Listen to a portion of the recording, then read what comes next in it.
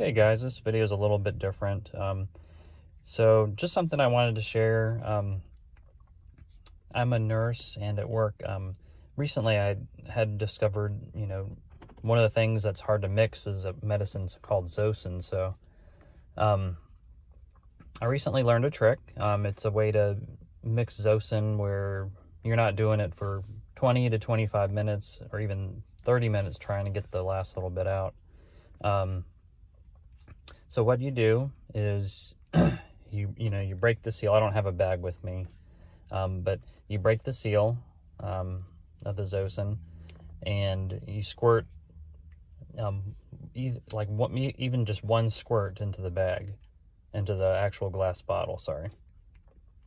And then you take the glass bottle and you kind of hit it against your other hand, like the palm of your other hand, maybe 15 times or so, and just kind of shake it really well. And it's interesting. What you'll notice is everything will kind of come off the sides and clump, kind of in the center all together. And then what I do after that is I kind of shake it really hard again. You can put it in your pocket a little bit, walk around with it for a little bit, let it warm up and dissolve.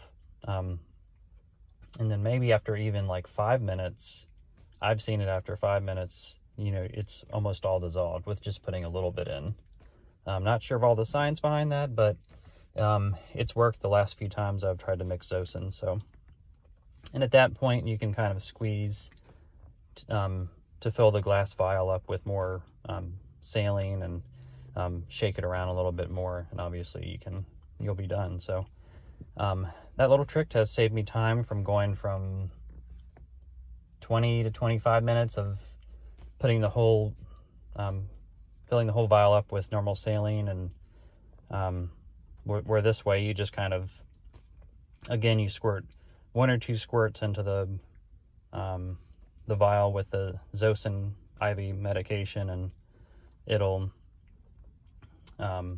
you shake it a few times and basically put it in your pocket for 5 minutes and it's all done. So neat little trick. I don't have a bag with me, but